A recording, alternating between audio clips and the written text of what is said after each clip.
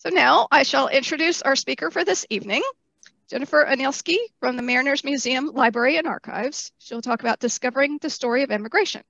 She's going to introduce us to the Mariners Museum Library and Archives and show us how to utilize the materials available. Additionally, she will share with us research techniques and discuss a wide variety of resources to help us discover our immigrant ancestors.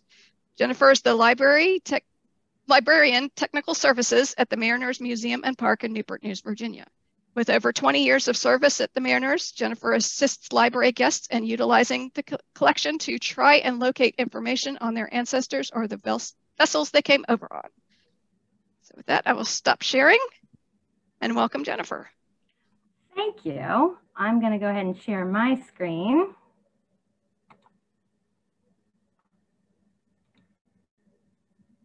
All right, that should be up.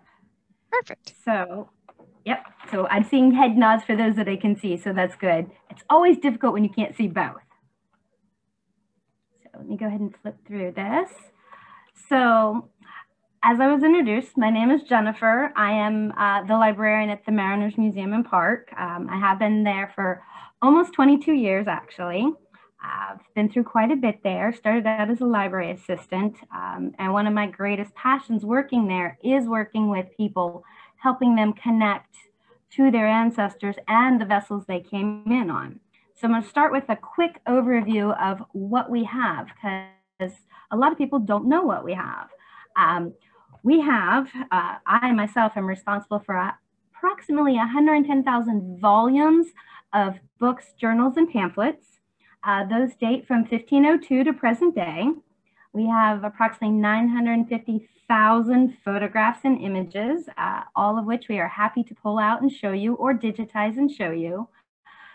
2 million manuscript items. Those range from letters from the Civil War, people that we actually have a diary of a young woman who was on a steamship. We have diaries from whaling captains. We have 5,000 maps. You can see the numbers, so I'm not going to keep reading them to you, but we do have quite a bit that we can offer to you. So I do want to start out with giving you that fair warning. I am not a trained genealogist. I'm by no means an expert. I am happy to help in any way, shape, or form. Having helped people in 22 years, I have learned a few tricks along the way. Most people that contact us, they want to know if we have any information on their ancestors. We don't have a lot of information on the individuals themselves. What we do have access to is potentially images of the vessels they came in on. Depending upon when they came, they may appear in a few of the passenger ships we have. Those passenger ship lists, we only have about 300 or so. We also have logbooks from ships. Most of those are military based, so there aren't a whole lot of immigrants in them, but every once in a while we find someone's ancestor. Short side story on that, my favorite one, we actually have a logbook from a British vessel, and the woman that had contacted us knew that her relative had served on it. Oh, he was mentioned. What was mentioned was his court-martial. So a little bit of fun story that she learned about her ancestor.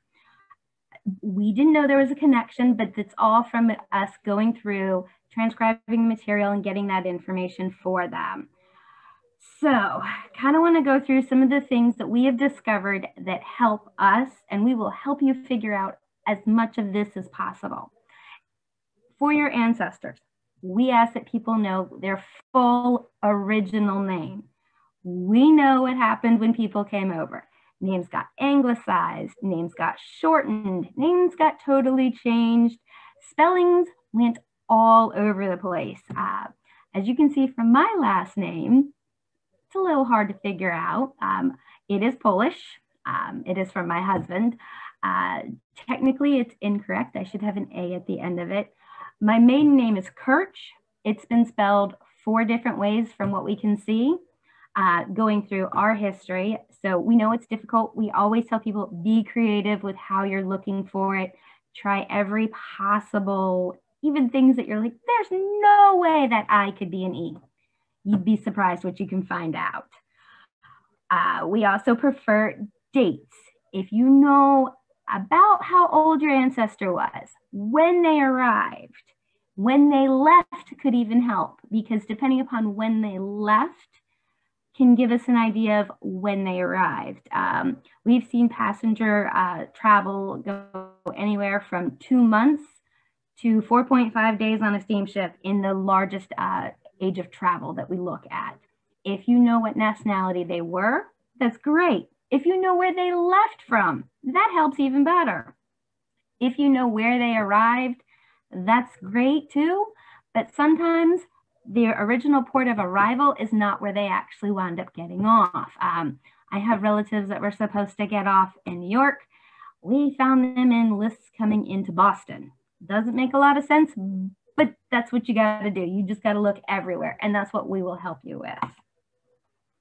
Another good spot to look at for names, oral traditions. If you've got family histories, family Bibles, take a look at that. Church records, published genealogies, local histories help too. Passports, if you're looking for anything between 1791 and 1925, National Archives is the spot to check out for that. That's partially because of the Homestead Act of 1862. And then they also have the citizenship and naturalization records that will help. Most of this is now on Ancestry, so if you have access, that's great. So I had mentioned passenger lists. We have, like I said, about 300 of them. Ours are primarily for first and saloon, and then we have some second class. They mainly covered the late 19th to the early 20th centuries. We have very few from steerage passengers in our collection, and our lists actually vary from handwritten all the way up to the printed booklets. This is a good example that you're seeing on your screen. This is a Cunard one for a second class. About 95 to 98% of immigrants actually traveled by steerage. So you are more than likely to find those passenger lists at the National Archives, through Ellis Island, or online in some of the online archives that are popping up. If you're not familiar with ISTG, they are a wonderful transcription guild that has been transcribing all the passenger lists they can get their hands on. And if you just Google ISTG, it should pop up for you. There's a couple important things to note that prior to 1820, there was no law requiring the recording of passenger arrivals in US ports. Immigration records were handled by the colonies, states, and port cities, and they varied by area and by custom house. So if you know what it's like in Virginia, it is totally different in Maryland. I can speak for Virginia because I've done a lot of research that way. They have some, but unfortunately some of those records did burn as well. If a passenger list does exist, it's more than likely going to be in a local archival collection, local port records, newspapers, local histories, courthouses, custom house records, sometimes exist in museums. Sometimes you will find copies at the state archives. It really depends. Search everywhere. If you're looking for somewhere, I highly suggest starting with state archives. 9 times out of 10, they're going to be able to help direct you with where someone else might have a copy. A lot of the lists and index are being published and are on the web now. So it has really, really changed the way we're able to search. This is a book you may or may not be familiar with. We lovingly refer to it as Philby's because of the editor. Basically, it is a wonderful index of indexes.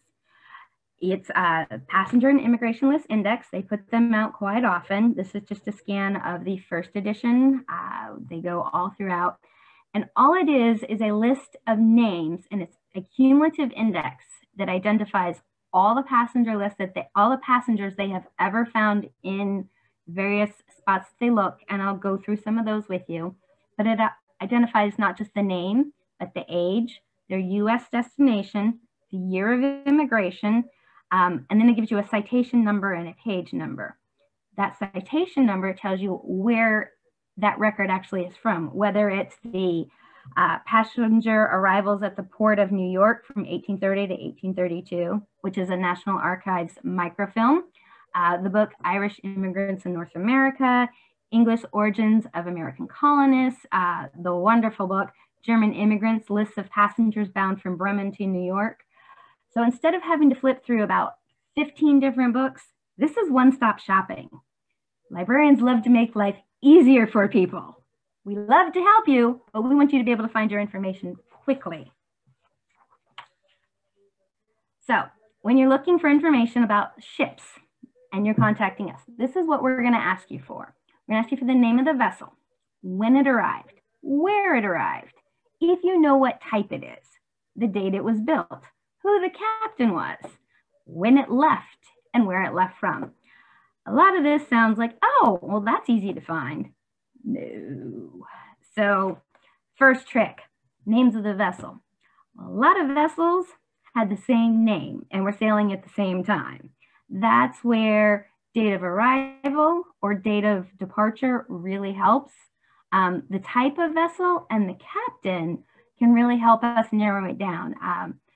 I can just give you one example, and we're actually going to see it in a couple of slides. There's two brothers sailing at the same time. Yes, the vessel's name was Brother. It makes it all the more fun. In one of the registers I have a page and a half of a vessel named Mary. So if you know that your ancestors arrived on the Mary in, say, 1860, well, I have about 70 vessels at that time that were sailing. That's where, if we know where it was going, where it was coming from, we can use our other sources to help really narrow that down. So the more information you have, the better. We will do everything we can to help you figure everything out, though. So there's also different types of immigrant ships depending upon when you're going. So I've got the dates on there as examples, and there is some overlap. So you did have sailing vessels the same time you had steamships. And then, you know, these days we've got steamships, we've got airplanes. So I'm mainly focusing on the ship portion and looking more at the earlier to make it a little more easier for us. So just a little tidbit of information for you though. Fulton developed the steamship in 1807, but it wasn't until the 1840s that they really began to install those steamships or those onto steamships, but they also kept them with sails, and the steamship sometimes was the auxiliary and the sails were the main. Makes it a little interesting when you're trying to track vessels and you're like, oh, it's a steamship, it'll go across pretty quickly. Some of those were still taking over a month to travel. And we actually had sidewheel steamers with sails traveling. So if you picture kind of what was on the Mississippi River, what's still on the Mississippi River, try picturing one of those traveling across the ocean.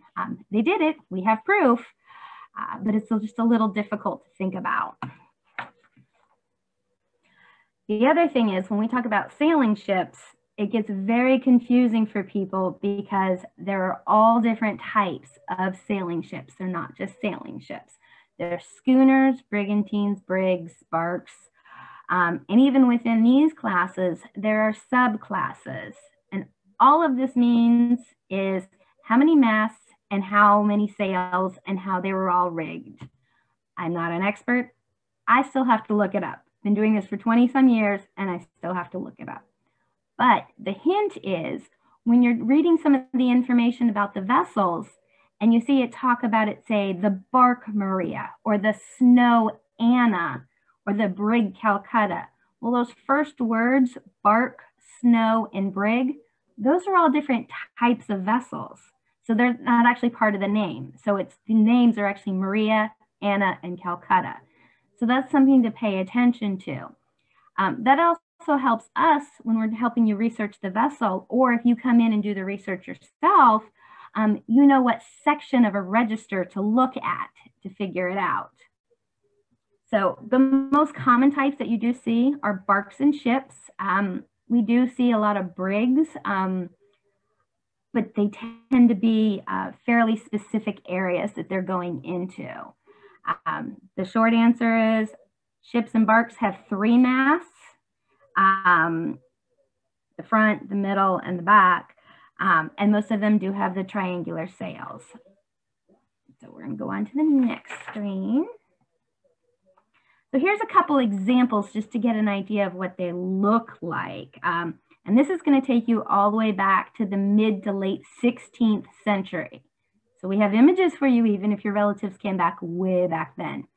So this is a Theodore de Bry illustration, and it dates to 1599. So this is actually an example of a rounded hull with 3 masts.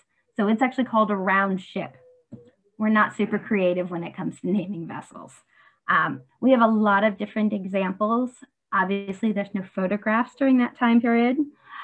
I joke about this because we do get asked about once a month for someone looking for photographs from the 15 and 1600s. I love the laughter. We're going to go a little bit further ahead. So this is an 1840s vessel. This is also a slave ship. It's called the La Antonio. It is a hermaphrodite brig. All that means is its rigging is a little funny, but it is brig rigged. This is basically 1840s, like I said. It's a great example because from 1571 to about 1870, about 23 million slaves were imported to the Americas. About 4% were actually imported to British North America. The ships used in the slave trade were often brigs, brigantines, and schooners because they were primarily designed for speed. This is what those vessels look like. We're going to go about 9 years ahead. So this is 1849. This is a bark. It's the Anne and Mary. You'll notice the 3 masts, the fore and main, the square rigs. From the 1770s to the 1840s, all the vessels were sail, and most of them were also referred to as packet ships, which meant they had a regular fixed route. Yay, easy to figure out where they started and where they stopped and how often they ran. But in 1803, there was a Passenger Vessel Act that limited the number of people it could carry. Notice I said 1803. So it wasn't until then that they started limiting everything, and it was 1 passenger per 2 tons of ship. You can still pack a lot of people on ship. Trips about that in that time took about 2 months. So we'll go up a little bit further, 1855. This is one of my favorite time periods because you have both sail and steam. And most of us are used to seeing, you know, the steamships with the big, huge funnels. Yeah, this guy's got that teeny tiny little one in the middle. The sails are the primary. This is the Teutonia. It was built in 1855. So basically 1840s, Cunard started building some of the first steam sail ships. The Britannia of theirs crossed in about 14 days. So we went directly from about 2 months to 14 days. Great shortening of time period. By the 1850s, steamships were making regular crossings and most were only taking the 2 weeks to go across. So this one may or may not be familiar to a lot of you. This is the Queen Mary. She was built in 1936. This photo is actually from June 1st when she was sitting in quarantine in New York Harbor, and all those vessels surrounding her are harbor vessels. So even when vessels came in, even all the way up into the 1930s, they were still having to sit in quarantine. What that means is as we're tracking vessels in newspapers, we can't just go, oh, well, I know they arrived on this day. Okay, but did that mean they debarked that day? Or does that mean that's when the vessel actually hit US waters? Did they have to sit in quarantine for a time period? That forces us to look backwards and forwards a couple of days just to figure out the exact date. And newspapers were, even at this time, not always the best at getting it exactly right on the day. Just an FYI, Queen Mary's trip took 4.5 days. We're going to go all the way up to present day. Now, this one, unfortunately, I have no records on as far as the immigration, but this is an example. So this is a vessel that was built in 2004. It was built up in Washington, D.C. at the Folklife Festival. It is a Haitian fishing boat. It is only 15 feet long. This is the typical vessel that people fleeing Haiti would load up and try to escape to the United States. 15 feet long, it's probably not even 2 feet wide, and they packed this with people. I just like to bring this so that it takes people all the way up to present day about immigration. There's no records for these people. I mean, when the Coast Guard catches them, if the Coast Guard catches them, they do have to do the paperwork there. But to imagine this boat loaded up with, say, 30 people trying to cross from Haiti to the United States, there's not a lot of room. People are packed on top of each other. But it's a perfect life story example of what people are willing to do, even today, to come to America. So let's go into some resources. So here's some that we have, and I know this is very Virginia focused. Luckily, some of this stuff does cover outside of Virginia, and there are examples for other states as well. So if you're dealing with 1607 to 1789, the Virginia Historical Index, which is also known as the SWEM Index, if you're not familiar with it, it should become your best friend if you're doing any genealogy from that time period, not just travel. It indexes all the major early Virginia publications in one central spot, so you can look up your relative and it tells you everywhere they're mentioned. One-stop shopping. Love it. The Virginia Gazetteer, or excuse me, the Virginia Gazette, which was a newspaper, has great articles on ships, and it actually has an index. The Naval Office shipping list was actually kept by the British. It was there maintaining the offices of each major port they had. I have a list of all of the ports that we have on microfilm. Love microfilm. So those list the vessel name, the date built, the place built, the owner of the vessel, where it was coming from, and most of the time it does list the cargo or the people as well. The slave trade statistics does list the names of the vessels, but it does not list any names. I hate that it doesn't. We actually have a couple other sources that we are trying to work on that actually do start to list names when they have them. The Sailing Navy list is actually a British, and it is British Navy built, purchased, or captured vessels from 1688 to 1860. It's great because it's got a glossary and plans of the descriptions of their vessels. So if you know a relative, say, was serving in the British military, British Navy, and came over, you've got a good example of that way. So we're going to jump ahead a couple years, 1741's Lloyd's List. It's a wonderful resource. It basically tracks all ship movements, not just in Britain. It's all around the world. The problem with this is there's no index, and it is tedious to search because it is definitely the print from the 1740s. It's beautiful, but it is hard to read on microfilm. If you're going to be going through that, just make sure you allot yourself a lot of time to go through it. Lloyd's Register, and the dates listed here are the issues that we have at the Mariners Museum. So the register is nothing more than a list of vessels, and it's indexed by name, but it tells you about those vessels. So there's ratings. So A is approved for transatlantic travel. E, it can carry dry cargo, transatlantic. I, can't carry dry cargo. And they even have a rating that is O, which is not deemed safe for any foreign voyage. It's amazing the number of those that are in there that actually were making foreign trips. People were willing to risk their lives to come. let's see, the Liverpool ship registers from Liverpool with the foreign vessels that were visiting the port. Those are listed by date. Slave ship movements by Joan Charles.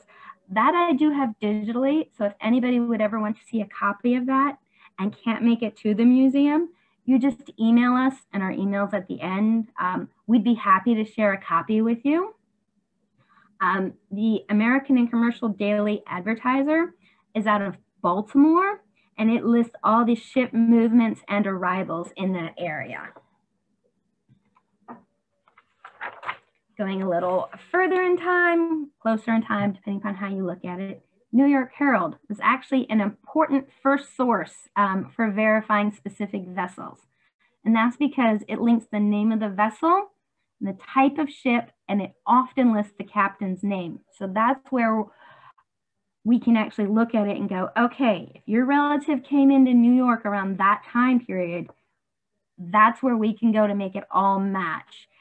The other thing with that one is it goes back to what I was talking about with the, you know, a day before or a day after.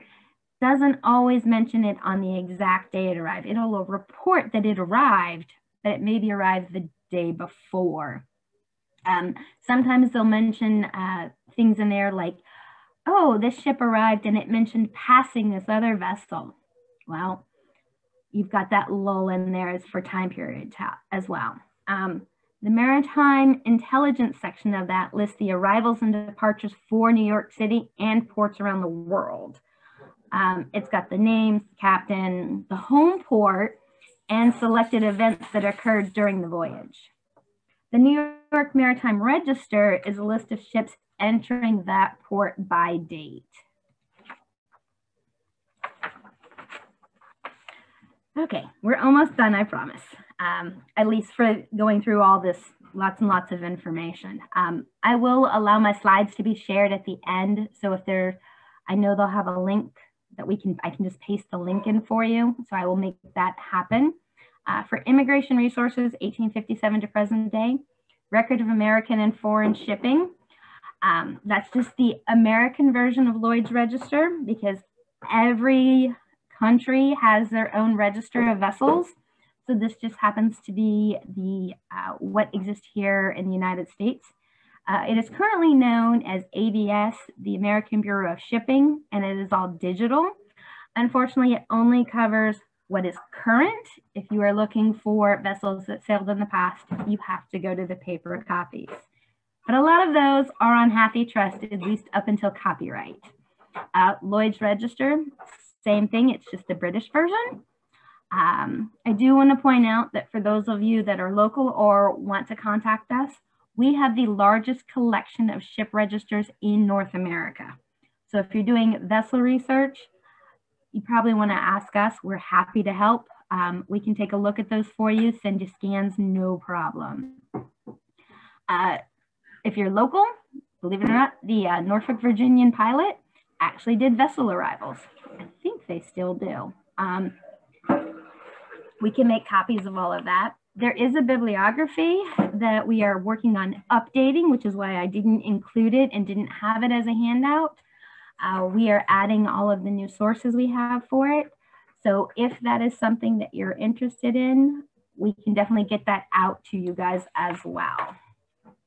Once it's updated, I'm hoping in the next month.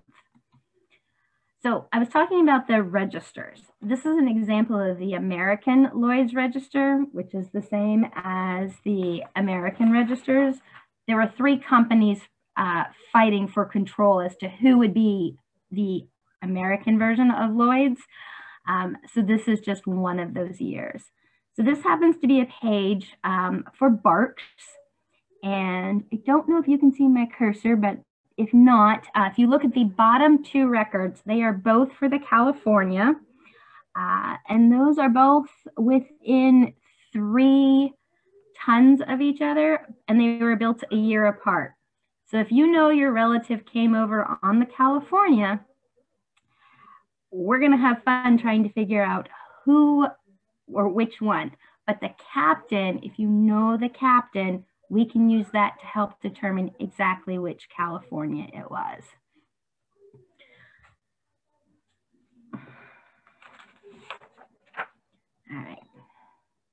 So here's the types of information that we can provide for you. Images, photographs, if you're really interested in ships and you want to know about design characteristics, plans, logbooks. If it's a merchant vessel, we don't have a lot, but we have some. If your relatives came over during the Golden Age, we do have quite a bit regarding steamship lines and the vessels themselves. And I've actually got some examples of all of this. So here is a photo. This is an 1884 vessel. This is the Etruria. And this vessel, according to the Morton Allen Directory of European and Passenger Steamship Arrivals, traveled from Liverpool to New York in 1894. So if you read that information and you want to see the vessel, we actually do have the photos for you. One of the things we actually get asked quite a bit is, how much did it cost? So this one I actually have to read. So in the 17th and 18th centuries, it was the exception and not the rule when the immigrant paid for his own passage. The immigrants were either imported or made contracts with the captains of the vessels who, when they arrived, sold them privately by public auction into temporary servitude. Adults were sold for a term of 3 to 6 years and children for 10 to 15 years. The servants signed indentures and were known as indentured servants. The last sale of this kind took place in Philadelphia either in 1818 or 1819. And then the cost of transporting servants to Virginia from England during the 17th century was about £6. That source, just so you know, is the Lower Norfolk County, Virginia Antiquary by Edward James, published in 1951. So we're going to go up a couple years. In 1823, there was a general public outcry from agents and ship owners, and it was accompanied by an increase from £2 to £5 in the cost of passage. So what actually is on your screen is from the Allen line from 1877 and 78, and it's $75 to $160 for adults if you're paying in gold and traveling first class. If you're going steerage, it's going to be $20 to $32 payable in currency. There is a difference. So this is an example of what a ticket looks like. This ticket was purchased by Mary Connell for her and her 7 children traveling from Queenstown, Ireland to Boston in 1881 on the steamship Sarmatian. And its name is somewhere in this list. So steerage passengers, they have to provide their own plate, mug, knife, fork, spoon, water cup, all of their bedding, and all of this, which could be purchased at Liverpool or the dairy for 6 to 7 shillings. By the way, each passenger was only allowed 10 cubic feet of luggage, which was free on the steamer. But if you were getting there and then taking the rail, it was another 112 pounds. The certificates had to be used within a year of purchase. Now, this one in particular, her final destination was Boston, so there is no rail charge for it. If you notice, when you look at it, you've got the names of the passengers, their ages at the time, and then her sum paid. So here's an example of a brochure. We're going a little more modern. This is a 1911 brochure. It does still identify the steerage rates and the proposed sailings and the ship names that they were sailing during that time. The fare information is written in both German and in English. This being a North German Lloyd, that makes sense. The cost was about $40 for the express steamer and $35 for the regular steamer. So on the back of the brochure is the immigration law that was done in February of 1907, which prohibits the following types of people from entering the United States: and I am reading this. Idiots, imbeciles, feeble-minded, epileptics, insane, paupers, beggars, those with tuberculosis, those with contagious diseases, criminals, polygamists, anarchists, prostitutes, children under 16 if unaccompanied by one of both parents. Oh, and by the way, the baggage was 15 cubic feet on the ship, which is at about 150 pounds on American railroads. But for this particular brochure, the 1911, I love the fact that they list here's all the people we're not going to allow, including the children under 16, which is still actually relevant today. So this is an example of a third-class cabin. So this image is from, I actually don't have that noted. That's about the 19-teens as well. So this is actually from a brochure. So this is what they were advertising for their third class. You'll notice there's the bunks, the water in between, and a few hooks. That's all you got. I want to follow up on some more of the rules that were done during that time. So the Passenger Vessel Act of 1803 in England did limit the number of passengers to 1 to every 2 tons on the ship's register. But there was no criteria on the vessel's total passenger list. So the way they got around that and packed more people on board was children. So those under 14 were considered to be half an adult. Those under 7 were only a third of an adult, and infants 1 year and older or 1 year and younger, they didn't count at all. So you could really start packing some people on board. We all know that will cause some problems. In 1817, people were starting to complain, and conditions became so bad that the government stepped in 1823. So it went from one side all the way to the other, and the laws went ahead and just restricted passengers to 1 to every 5 tons. Ships also became required to carry better provisions, enough for all passengers, and they had to submit for inspection to prove that they were providing what they were required to do so. There actually was a select committee of the House of Commons that investigated and the results of the act, because it was found that so many people were trying to evade this law. So there's that one. Here's an example of a sailing schedule. Oops, one page too many for me. So steamship lines went through all different sorts of methods to try and market their potential to potential immigrants from Europe. So this is one from 1926. It was created by the Scandinavian American Line. And the coloring with the maps, it was designed for those specifically in that area to come to America. This is one of my favorites for direct marketing campaigns.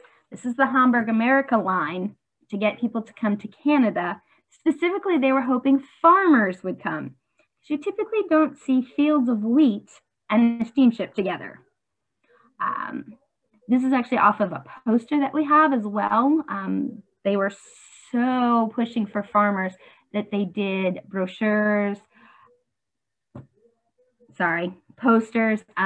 We actually have a painting, a massive painting, not necessarily for immigration, but it was definitely for travel, of a vessel going to Egypt. And it actually is one of their boats sitting in front of the pyramids. And they actually commissioned a painting to do that. So this also is a great hint that if you can't find your ancestor coming in through American ports, check the Canadian records as well. So here's a link to where to search us, link for our catalog, our email, which is super simple, library@marinersmuseum.org. We are happy to have people visit us. I would suggest making an appointment first because our stacks are closed, which means we pull all that information out for you. But if you can't make it to come visit us, If you email us, we are happy to work with you and do as much of the research as we can, and we will scan the material and send it to you. Sometimes there's a fee, but not always.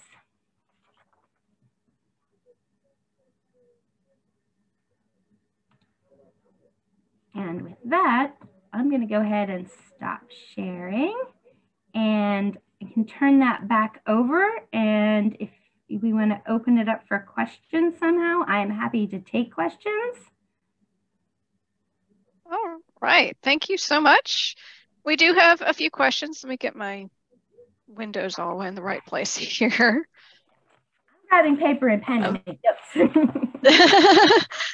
Okay, first of all, yes, please, on the offer to send the updated bibliography when you have it ready. You said you can send it if we want. Yes, we want, and we can put it. We can put a link to it on our website and distribute it however we can. For questions, you mentioned passports, and you said they were 1795 to, and she didn't catch the end date. So how recent are the? How recent do they go? 1791 to 1925. Okay. And that's for the National Archives. Are there indexes or any way to find information on American citizens who traveled to Europe on vacation in the early 20th century? I'd be interested in finding a passenger list to show who they traveled with. Yes. And if you have access to Ancestry, they're actually putting a lot more of that online. But all for that time period, those ships were required to list their passenger lists. And that's another one through, if they left from an American port, National Archives, if you know where they were going, you can also check with that country's equivalent, and they may have it as well. Okay. Not sure if this question applies to the Mariners Museum, but where should I search for documentation of an ancestor working in Virginia shipyards, specifically Portsmouth, during World War II? Working in the Portsmouth shipyard, so the Norfolk Naval Shipyard that was in Portsmouth? I know I'm asking a question for a question. Jennifer, if you want to turn your mic on, and another Jennifer. Okay, she said let's go with yes. Let's go with yes, okay. If that's the case, they're actually working in the military. So that would be National Archives or Naval History and Heritage Command. World War II could have been a civilian, although unlikely to be actually in the shipyard during that time without some military clearance. You know what? Take down that Library at Mariners Museum email and shoot us an email about that. And then I will have your contact information, and I can put you in touch with their historian/curator who would be able to give you the best bit of information. If I don't know the answer, I'm going to try to find you somebody that does. I love it. For research assistance at the Mariners, do I need to make an appointment first? If you want to come into the museum, yes. If you want to just email us, nope. And the only reason we're doing appointments right now is we're in a temporary location. We are in the museum proper, but we are in the process of planning for and building a massive center for the collection, which will rehouse all of our library, all of our archives, and all of our 32,000 objects. And that, when I say objects, that's anything from our teeny tiny buttons to our big boats that are not on display. Big project, big building. But our new building, yeah, just a little, will be a spot so that as a researcher, it doesn't matter if you want to see something in the library, the archives, the collection, or all of it together, one-stop shopping for you. But right now, we do have to do it by appointment. Understood. Okay, Wilson shared that in the 1730s, pinks were used in cross-Atlantic voyages to bring Palatinate immigrants to America, and he gave a link to the Wikipedia page for that. And that is all I have for questions in the chat box. If anybody else has any questions, you can still type them in, or you can raise your hand and ask it on camera.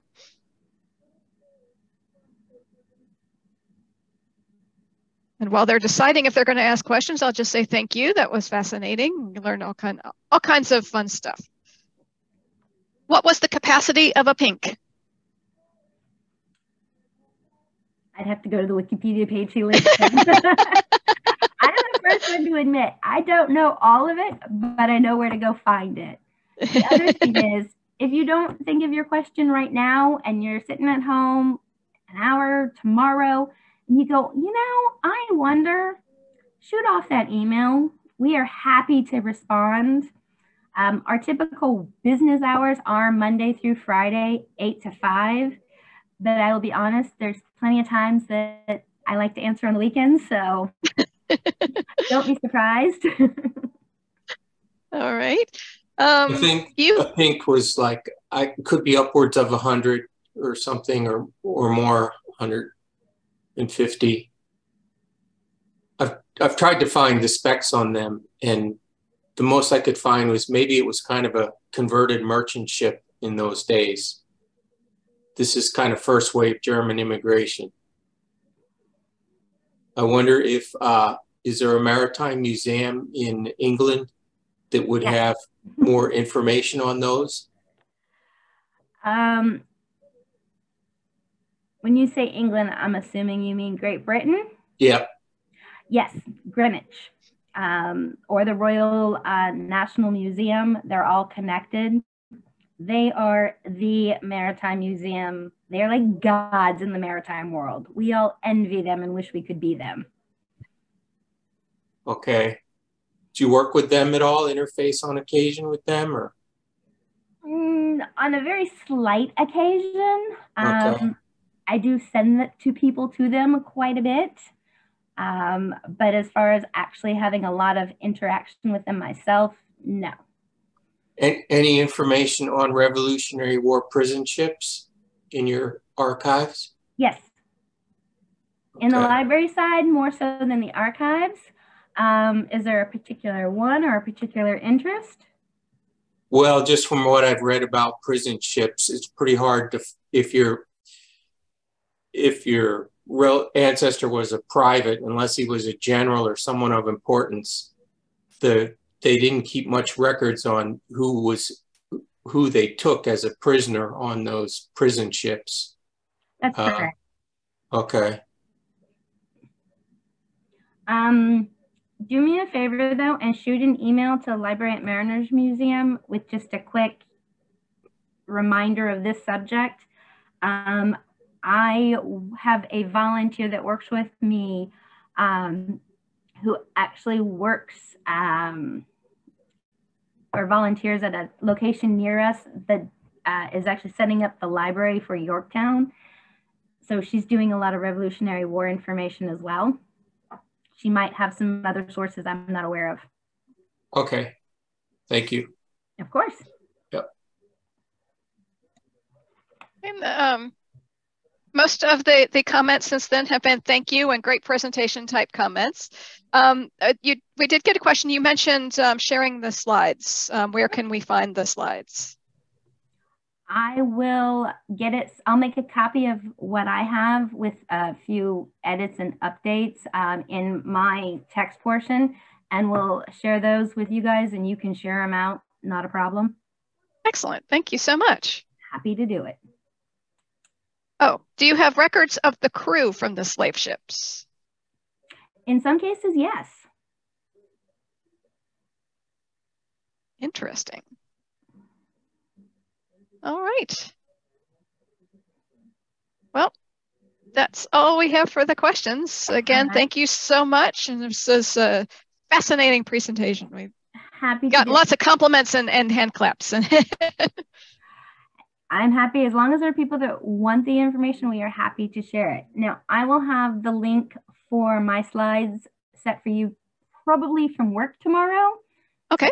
Probably won't be until, let's just say noon tomorrow. And the bibliography, I am giving myself a deadline of November 4th. So okay. We will have that to you guys ASAP. Fabulous. And we will do what we can to help publicize that. So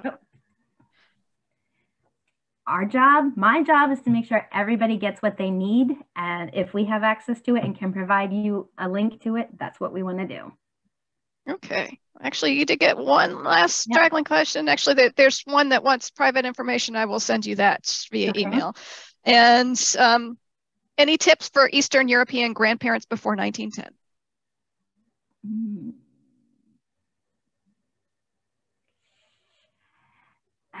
If you know what port they actually came out of, that would help. A lot of times people from that area would go out of Bremen.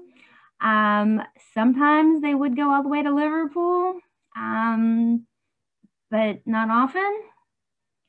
So that's the first tip, is to see if you can't figure out where they left from. All right. Harold has his hand raised. Yes. The gentleman who wanted information about prisoners on ships during the Revolutionary War, I recall having seen on a number of occasions in the Virginia Genealogist, edited by Barbara Vines Little, such lists published. Thank you. Okay.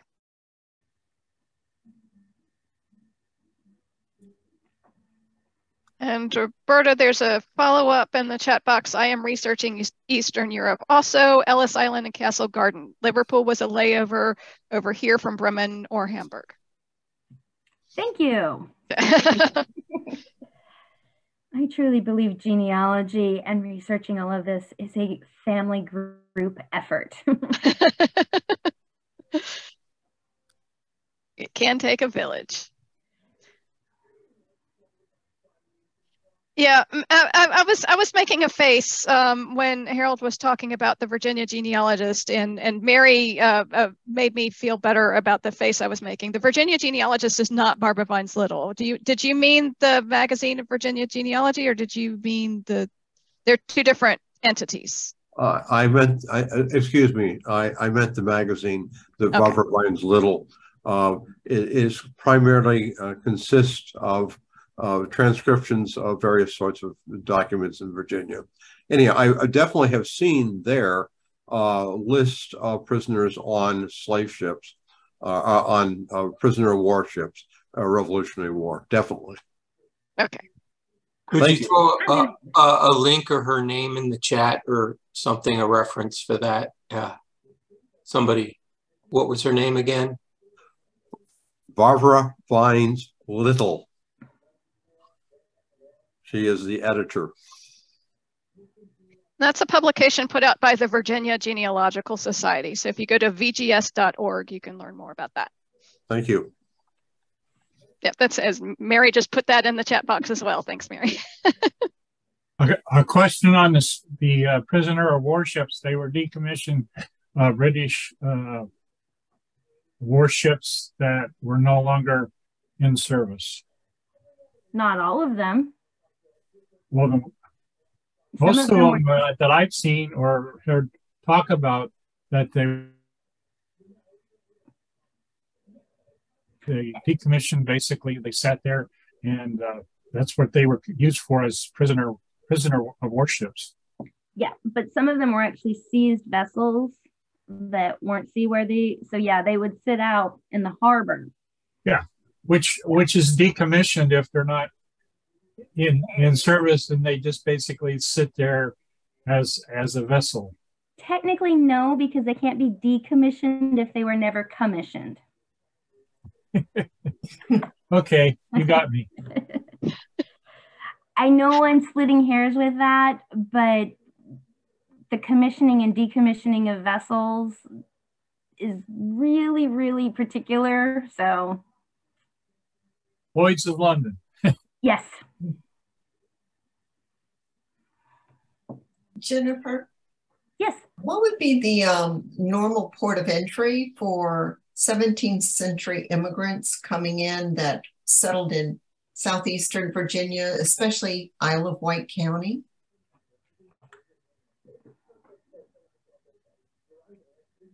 I would think Norfolk. Well, that's or what is Norfolk these days? Yeah. If that research question came to me, I would be going to the port records that I have on microfilm that I mentioned that were the British listing, because it is that time period for Virginia, and start scanning, because a lot of the vessels actually would come in and because of their size actually could go upriver a bit as well. Okay. I've seen some weird things in the port records where there's actually been people docking, say, in Newport News. Oh, okay. Not something we think of, but the vessels were a lot smaller back then. Thank you. Mm-hmm. Eric Grunset has added to the chat box, the most recent publication on prison ships is titled Forgotten Patriots, which is not the same book that he did on minorities in the Revolution with the earlier and same title.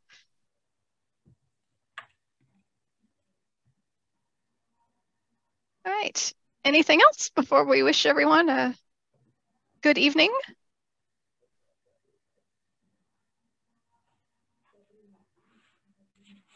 All right, well, thanks again, Jennifer. This has been fascinating. We will look forward to your updates. Wonderful. Thank you. Like I said, I'll have those to you ASAP. Fantastic. Thanks again. All right. Good night, everyone.